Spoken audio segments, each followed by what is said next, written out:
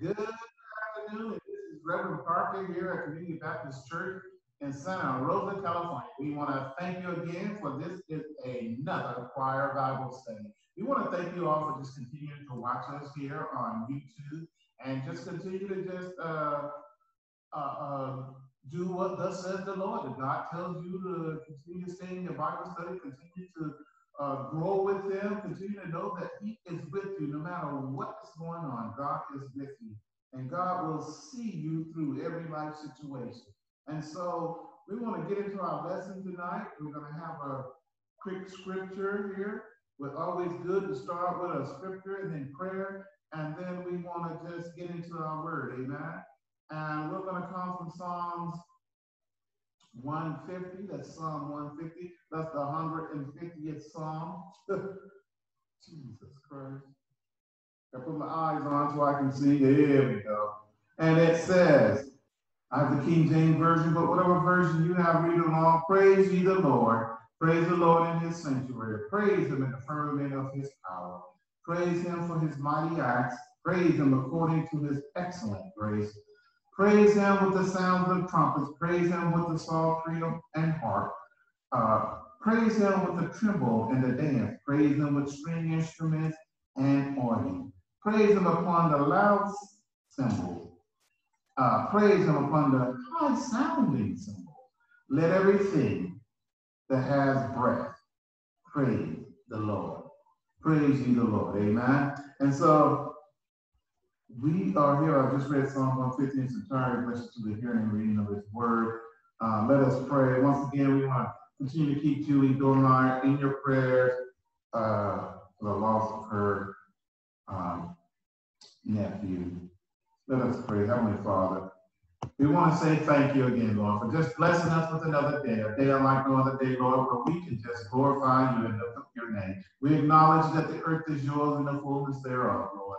Everything in it belongs to you. Everything in this universe is yours. You called everything into being, Lord. Yes, Lord, you said, let there be, and it was. And so it is, Father God. And we just want to say thank you. We want to say thank you, Father God, for making us in your image. Yes, Lord, we made exactly as you would have us to be made. And Lord, we just ask you to continue to shape us and molding us in a very special way.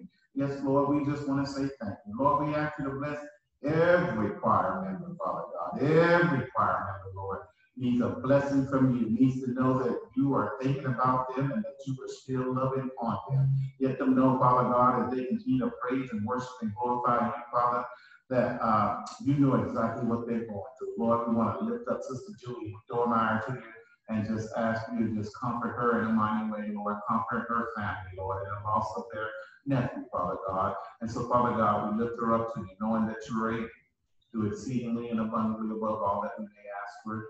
It's the power of God, according to the power of God that worketh within us. And so, Father God, we just ask you to bless them in a mighty way. Lord, we ask you to bless our pastor, Father God, and all that he does, Father God, and all the decisions that he has to make. Be with him and his family, Lord.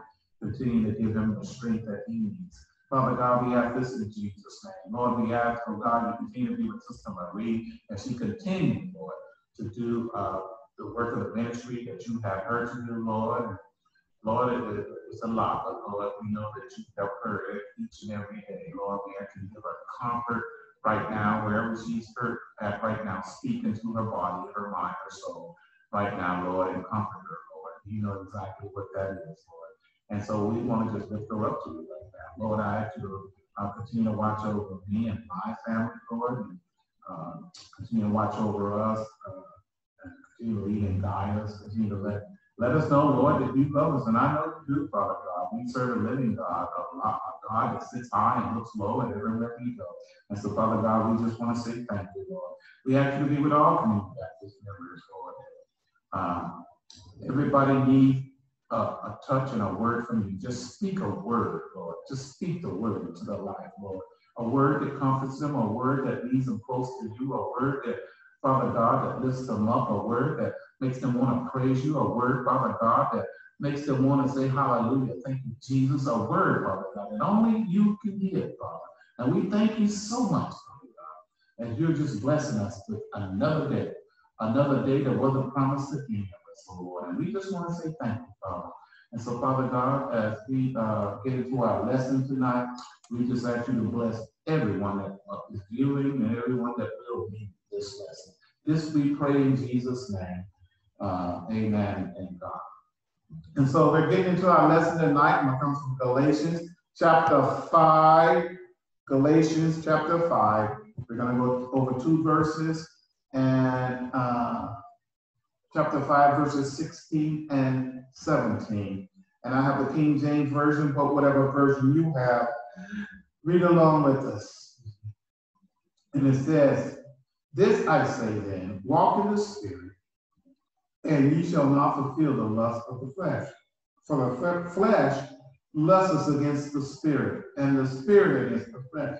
And these are contrary to one another, so that ye cannot do the things that ye would." Amen. And our key verse tonight is Acts, comes from the book of Acts, chapter 1, verse 8, and it reads, "Ye shall receive power when the Holy Spirit has come upon you, and you shall be witnesses to me in Jerusalem and all Judea and Samaria and to the end of the earth." Amen. And so let's read our lesson that's on your monitor right now. And it reads, "As a believer, you are powerless apart from the presence of the living God. Through the Holy Spirit within you. At his ascension, Jesus told his followers, you shall receive power when the Holy Spirit has come upon you. And you shall be my witnesses, both in Jerusalem and all Judea and Samaria, and even to the remote parts of the earth." Acts 1 and 8, New American Standard Bible. It takes power to live the Christian life. God's power in us gives us the strength to victoriously face difficulties and challenges. It equips us with the same energy that Jesus had in his ministry.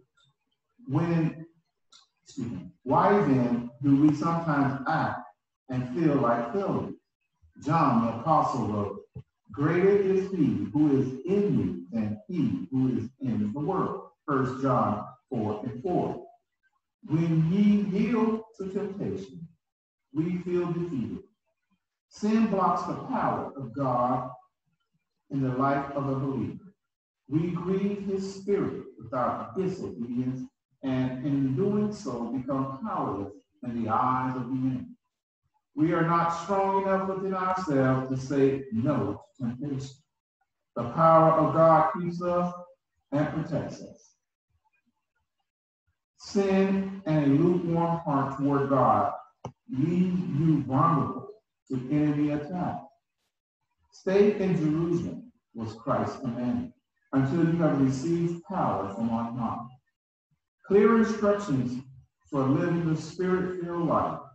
Stay close to Jesus, your greatest source of power and spiritual strength. And then altogether at the bottom, God filled me with the power of your Spirit. Endue me with your divine strength. Amen. And so the name of this lesson is the power of the Spirit. And who is that Spirit? Well, he is the Holy Spirit. If we look at John 14, verses 16 and 17, let's see. John 14, excuse me, I'm sorry.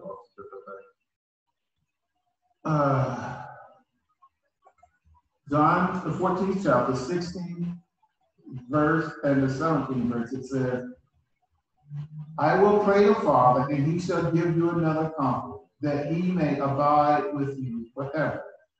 Even the Spirit of truth, whom the world cannot receive, because it seeth him not, neither knoweth him. But ye know him, for he dwelleth with you, and shall be in you." Don't miss that. He shall be in you. Don't miss that. He dwells with you, and he is in you. And then John, the 16th chapter, then the 26th verse of John 14th and 26th verse, he says, but the Comforter, which is the Holy Ghost, whom the Father will send in my name, he shall teach you all things, bring all things to your remembrance, whatsoever I have said unto you. And then in John, the 16th chapter, the 7th verse, down to the 13th, but on the 7th and the 13th verse, it says, nevertheless, I tell you the truth. It's expedient that I go away. For if I go not away, the Comforter will not come unto you. But if I depart, I will send him unto you. The 13th verse, and the 16th chapter and the 13th verse says, howbeit, when he, the Spirit of truth, is come, he will guide you in all truth, for he shall not speak of himself, but whatsoever he shall hear, that shall he speak, and he shall show you things to come. And then in John the 15th chapter and the 26th verse, but when the Comforter is come, whom I will send unto you from the Father, even the Spirit of truth, which proceedeth from the Father, he shall testify of me. And then I'm going to read this 27th verse there. And ye shall also bear witness. You shall also bear witness, because you have been with me from the beginning. Amen. And so here we have the Holy Spirit, the Comforter, the Helper, the Spirit of truth. All of those names that he's called in the Bible. And we need to know that we can do nothing. We're powerless. As we glean over this lesson, the power of the Spirit. It says, as a believer, you are powerless apart from the presence of God living through the Holy Spirit within you. And I told you that in chapter 14, verse 16, that 17, excuse me, that he dwells within you and shall be in you. The Holy Spirit is in you already. We didn't have to wait like they had to wait in the New Testament here, when the disciples had to wait upon the Holy Spirit. We have the Holy Spirit already dwelled in us, and we need to thank Jesus right now. He says in verse 18 of the 14th chapter, I will not leave you comfortless, I will come to you. He's letting us know that he's going to come to us. And so we are indwelled with the Holy Spirit, the Spirit and the power of God. And the Holy Spirit has that power. He said, you shall receive power when the Holy Spirit has come upon you, and ye shall be my witness, both in Jerusalem and all Judea and Samaria, and even unto the remotest part of the earth. And that's in Acts 1:8. It says, it takes power to live a Christian life. And that is so true. Christian life, everybody thinks, oh, once I come to Christ, it's easy. I got all the blessings. I'm going to be good. I got everything going to be all right now. And it is. Everything is all right. You give your life to Christ. You're not part of the walking dead anymore. You're part of those who will live eternity with our Lord and Savior. So you have this power of God indwelling you, the Holy Spirit, and you've been sealed, as it says in Ephesians 1:13, that you've been sealed with the Holy Spirit. You were sealed with the Holy Spirit of promise after you received the gospel of the gospel of our salvation, which is Jesus Christ. You heard the word and you believed.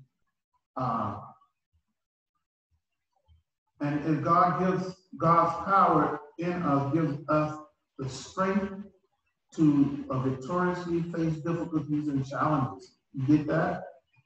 Now, you think that everything is going to be all right, but it already told you when you read in Galatians 5, 16, and 17, that we walk in the Spirit, that we are to walk in Paul writes that, then I say then, walk in the Spirit, and you shall not fulfill the lust of the flesh.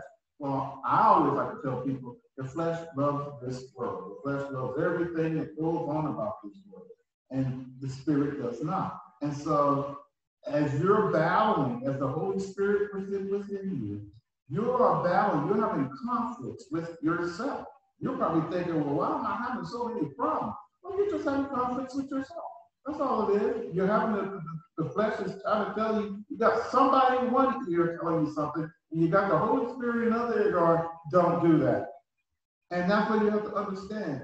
Those cartoons were true when we were looking at them when we were little. When you would see the the devil on one side and the angel on the other side. They were trying to depict exactly what this is talking about. They were giving us a visual display of what's going on. You have that conflict within yourself. And so that's why we are to be led of the Spirit, because you are not under law. And so we are children of God, and it's not easy. Like he said, Paul, the writer here said, it takes power to live the Christian life. And you don't have that power outside of God. You can't do it on your own. You're just a little weak, so don't even think you can, because you just get beat up and kicked around like the old can. And we all played kick the can before, and you get kicked around as if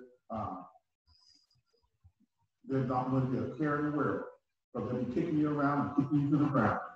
It says in here, it equips us with the same energy that Jesus had in his ministry. We are equipped. Why? Because in Ephesians 3:20, it says that God is able to do it. Okay. God is able. He said, unto him that is able to do exceedingly abundantly above all that we may ask or think. But there is a power, according to the power that worketh in us. That's the Holy Spirit. That's the Spirit of God that dwells within you, that's working within you, to bring out that new man that is within you. And that's the true holiness. That is the righteousness of God. It's in you, and you have to allow the Spirit to have his way. And I know that's not easy to do, because your flesh, like I say, loves the world. So there's a war going on within you right now. You may not even know it, but I'm here to let you know why you're going through difficult times. And so a lot of times we are, oh my God, let that happen. Because it ain't that God is letting it happen. It's just that's part of the whole process of becoming born again. You give your life to Christ, but there is work to be done, brothers and sisters. There is work. There is growth. You got to grow through some hurt and pain when you're growing up. There's some things that you have to do when you grow up. You go from adolescent to teenagers, from teenager, oh God, when you get there, my Lord, your hormones are firing off like firecrackers and 4th of July, and you don't know if it's coming or going, and all you just see is a firework, boom, boom, boom, and you don't know what's going on. You think you do, but you don't.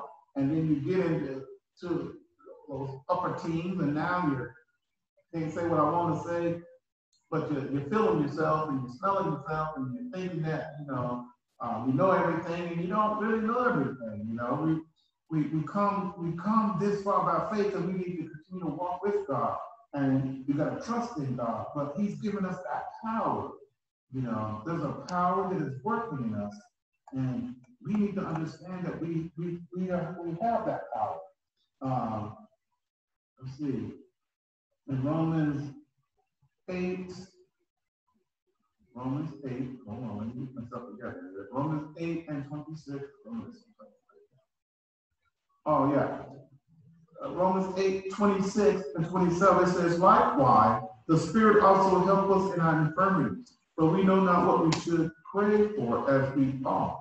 But the Spirit itself maketh intercession for us with groaning which cannot be uttered. And then it says in verse 27, and he that searches the heart Knoweth what is the mind of the Spirit, because he maketh intercession for the saints according to the will of God. And so, there's a weakness of our flesh that, the spirit is always willing, but the flesh is weak. We have to let that spirit dominate the flesh. And that's hard to do for some of us because we love what we do. The flesh loves hanging out with the fellow. The flesh loves going to the bars. The flesh loves going into darkness. But that light that shines bright in all of us. We are not to walk after the flesh, but after the spirit. And so God is letting us know here, Paul lets us know that we are to walk after the spirit and to not let that flesh well up in us, because it'll catch you at the most unopportune time.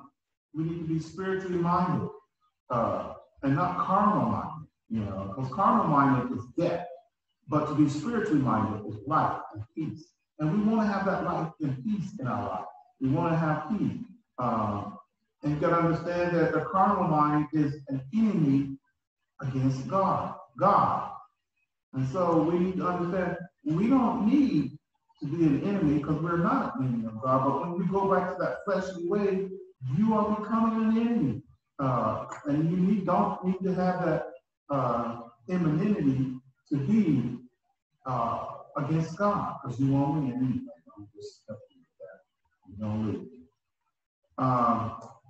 And it says here, that's why then, I'm getting ahead of myself. It says, why then do we sometimes act and feel like failures? John the Apostle wrote, greater is he who is in you than he is in the world. 1 John 4:4. It's because of the flesh. That's why. When you're walking in the spirit, when you're walking in the spirit, you sometimes forget that you have the power. When you're walking in the spirit, you know that you have the power. But when you're walking in the flesh, you forget that you have the power that is within you. God has given you that power to overcome those things that draw you back. And if you're not strong enough, please don't go to those areas that, and don't do those things that will make you tempt. Because you will be tempted in this world. He says, when we yield to temptation, we feel defeated. That's right. Because we know that, oh, Lord, we've sinned. And you know it right off the bat because the Holy Spirit convicts you of that sin. And you need to ask for forgiveness right then and there, whatever you're doing. And it says here, I love this part, sin blocks the power of God in the life of a believer. Did you see that? Sin blocks the power of God in the life of a believer. Why? Because you're leaning on your own understanding. Proverbs 3:5-6 says, lean not to your own understanding, but acknowledge God in all your ways and let him direct your path. And so we need to understand that we're not to lean into our own understanding because we're limited in our understanding. And so we are going to be tempted more and more. The devil is going to tempt you more and more. As long as you're hanging out with him, he's not going to tempt you because he's got you. It says here, we grieve his spirit without disobedience, and in doing so, because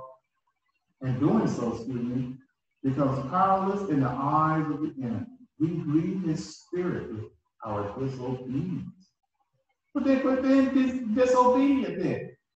Try to be obedient to the word of God. I know it's hard. I know what I'm saying. It sounds difficult, but it's not when you're trusting in the Lord. It's not when you're saying, Lord, thank you. Thank you for starting me on my way. Thank you for leading. How often do you thank God at the end of your day for just bringing you through a day? How often do you just thank God for bringing you through a week? How often do you even thank him for bringing you through a month or bringing you through a situation or helping you out when you thought you did it on your own? how often do you thank Him? You should thank Him immediately. Right after you get through that situation, after you get through that trial, you need to be saying, thank you, Lord. And is that hard to do? No, it's not. But you have to be spiritually minded about it. You know, you got to understand that you've asked the Holy Spirit of God to help you with something. And don't think you do it on your own, because you just asked the Holy Spirit to help you. He's helped you, and then you want to just pump up yourself. But I'm going to just say, quit pumping up the volume on yourself, because it wasn't you. It's God, okay? Don't forget that. And so, he says, we are not strong enough within ourselves to say no to temptation. Amen. That's all I'm going to say. The power of God keeps us and protects us. Thank you, Lord. That's all I'm going to say. Sin and lukewarm heart toward God leaves you vulnerable to enemy attack. That is so true. Why do you want to be lukewarm? Don't you know the enemy is going to attack you? It tells you here, sin and a lukewarm heart. That means you might want to get in the shower and get a little hot water on you. Heat your body up a little bit more so you have a warm heart. And don't be lukewarm toward God and thanking Him for the hot water, thanking Him for that clean water, thanking you for that soap to cleanse you, you know, and all the other things, and thank Him for the blood that really washes away the sin. And you need to be prayed up, in other words, so that, you know, you're not vulnerable to the attack, because the devil ain't going to stop. I'm sorry, something is just itching my nose, and it's just bothering me. And you need to be prayed up and know that He's not going to stop His attack on you. He's going to attack you even in your sleep. The devil will attack you. He'll try to kill you in your sleep. And I know, because he's tried that with me a couple of times, but I know who to call on: Jesus, Jesus, Jesus. And he woke me up, and he got that devil out of there, because he's messing with your mind all the time. He's constantly messing with you. And we got to understand, it says Christ told them, stay in Jerusalem, was Christ's commandment. You know what He's telling us today? Stay close to me, okay? Stay close with me. That is your greatest source of spiritual power, because it says here, clear instruction for living the Spirit-filled life means to stay close to Jesus. And you need to stay close to Him, that greatest source, and that spiritual strength, because you have no strength other than Him. You may think you are, but you are wicked, wickedly weak. And so, don't think that you are. And some of us, you know, some of us are spiritually stronger than others. And so we need to, but we don't always maintain it. And so, it says here, such as are led by the Spirit are spiritual. But of course, spirituality is not a fixed or absolute condition. It admits of growth. Indeed, growth in grace and the knowledge of our Lord and Savior Jesus Christ is evidence of true spirituality. That's 1 Peter 3:7. Yeah. Let me make sure I got that. I don't want to say that wrong. I know it's first. No, that's, excuse me, 2 Peter. Sorry, 2 Peter 3:18. But grow in the grace and in the knowledge of our Lord and Savior Jesus Christ. To Him be the glory, both now and forever. Amen. We need to grow in this. We need to grow and let that Spirit of God, because Jesus told them when they were sleeping in the Garden of Gethsemane, that the flesh is weak, but the Spirit is willing. And I'm here to tell you that is a truism. Your flesh is so weak, but your spirit is always willing to get you moving. And so we need to continue to lean on Jesus. Lean on the Holy Spirit of truth. Lean on God. It's the power of the Holy Spirit that indwells you. And we need to know that you are already indwelled with that. And so don't ever feel that you don't have the power, because you do. And so that's all I have to say. There's more to this, because what was that scripture? Hold on, one more scripture I want to go over. Because we are babes in Christ. And so as we are growing in the power of God and in the spirituality, I'm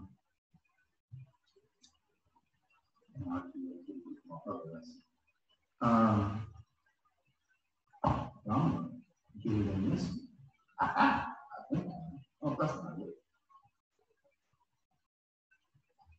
And so we are to grow in the spirit here. We are to let it lead us and guide us. And so some of us are still babes, wanting to take milk, being fed by milk, and that's okay. But you need to grow in the spirit. Let that Holy Spirit lead and guide you, getting to know who the Holy Spirit is. The Holy Spirit was sent here by God, Jesus himself, just to lead us and guide us, guys, to teach us and to show us the way, because Jesus is the way. And so I'm going to leave it right there, and I'm going to close out with a prayer. And I hope you get something out of that. It's the power of the Holy Spirit, leading and guiding each and every one of us. Amen. Heavenly Father, once again, we want to thank you for the power of the Holy Spirit and what all the Spirit does, Lord. We thank you for the Holy Spirit. We thank you for the indwelling, Lord. Help us all, Lord, to allow the Holy Spirit to lead us and guide us in the way we go. Father God, we're just asking for you to help us to allow the Holy Spirit to lead us and guide us, Lord, because we know that the flesh, it's a war going on within us, Lord. There's conflict within us. And the flesh does not like the spirit. And the spirit sure don't like the flesh. And so, Father God, help us, Lord, to be obedient to your calling, be obedient to your will. This we pray in Jesus' name. Amen and thank God. And we'll see you again on another choir Bible study. Thank you, Jesus.